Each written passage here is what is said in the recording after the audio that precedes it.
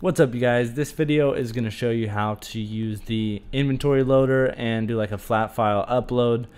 This is mainly going to be for Amazon dropshipping. That's the kind of example I'm going to be using here. So normally what I would do for my store is go down here to the mini buy box, click on sell on Amazon, and then you enter all your information in there. Basically like the condition, the price, all that stuff. And then you go into something like SKU Grid and you manually add in everything there and link it up so that it can monitor your price and stock. But that just takes too long, especially if you're going to be uploading a bunch of items. It's fine if you're doing like 1 or 2 items, but if you're doing like 10 or more, it just doesn't make sense. So I tried to find some information online how to bulk upload, but I couldn't really find much. There's a few tutorials out there, but they're not for people who are drop shipping. So I'll kind of show you what I've figured out. First thing you need to do is go into Seller Central, and then you come over here to inventory and then go to add products via upload. Once you're in here, just scroll down to the bottom and you'll see inventory files. Expand the selection and click on inventory loader. And then you'll go ahead and download a Excel sheet. So I use Google Sheets. You can use Excel or Google Sheets, doesn't matter. But for Google Sheets, you just go File, Import, and then upload that file that you just downloaded. And what you'll get is something that looks like this. It gives you instructions on how to use it, but I was a little bit confused when I first tried to upload. For some reason my items wouldn't upload correctly, and because I wasn't following the data definitions exactly. So I'm going to go through all of those and show you exactly what you need to do for that. So let's go through here, and this is what the file looks like. This is the page that you're going to need to fill out. It's like I said, it's best for you to have like all your ASINs ready. So if you have like 10, 15, 20 ASINs, all you would do is bring them over into here, and then you're just going to paste them into the product ID and fill out all the rest of this information, and then it's going to bulk upload it. So here's the SKU. You need to enter in whatever SKU it is that you want for your product. So I'm just going to make one up right now. There we go. This is the product that we were going to be using. So let's find the ASIN, copy that, paste it to the product ID.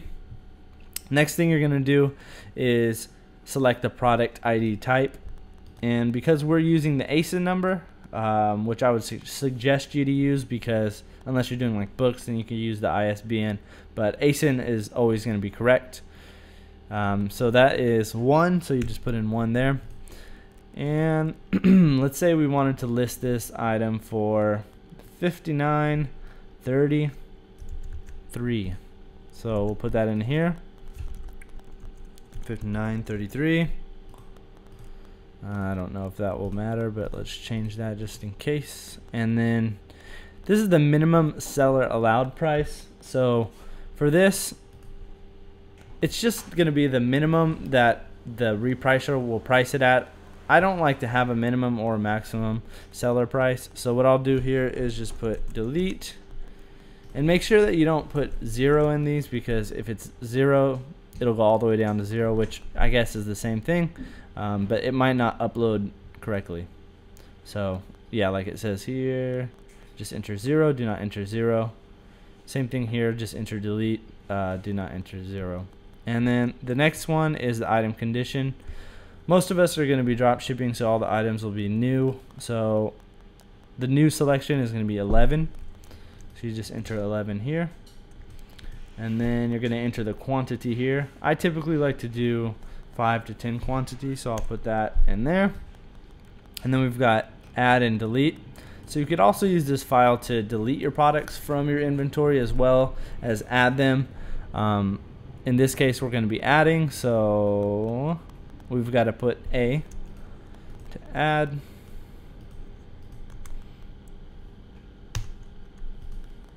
Okay. And then the next section we've got here is international shipping.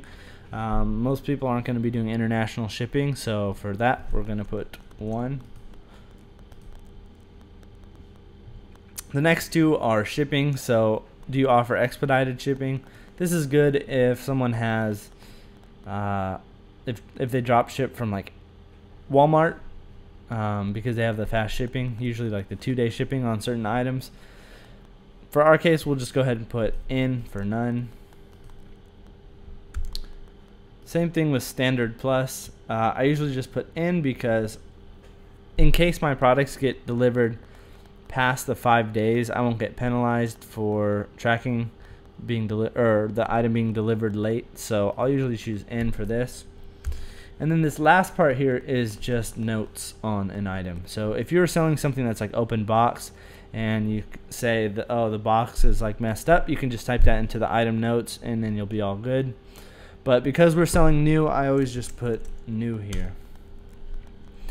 And then because you're going to have a bunch of different products here, and most of the time all this stuff is going to be the same unless you're selling items that are in a different condition, or maybe you want to do a different quantity or something like that.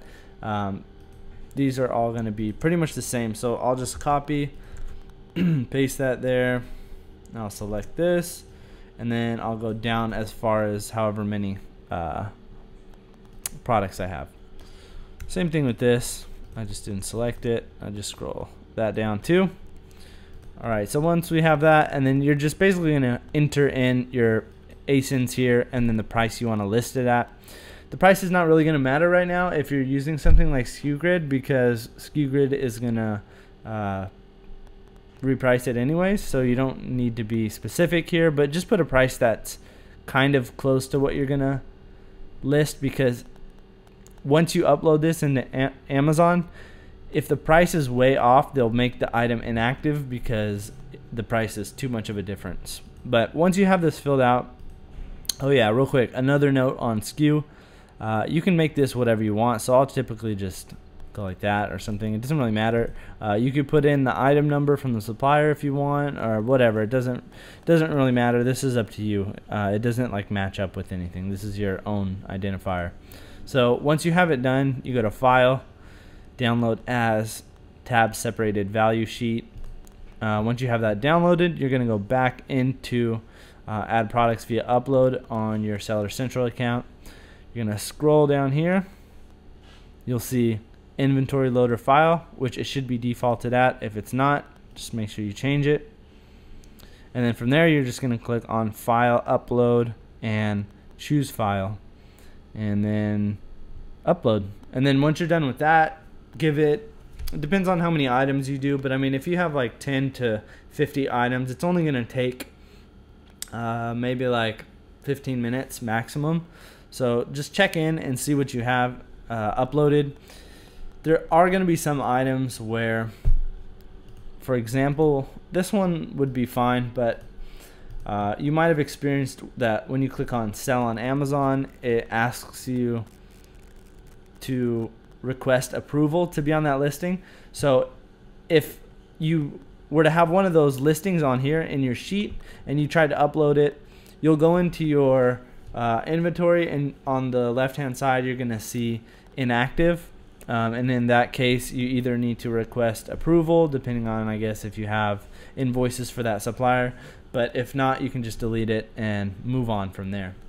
And then after that, this is not really a tutorial on SKU Grid or anything, but if you do use SKU Grid, there's a easy function in there where you just go to Import and then Import by Marketplace, and then click on Amazon US if you're selling on Amazon US, and it'll add in all the new products that you just added, and it won't add any duplicates.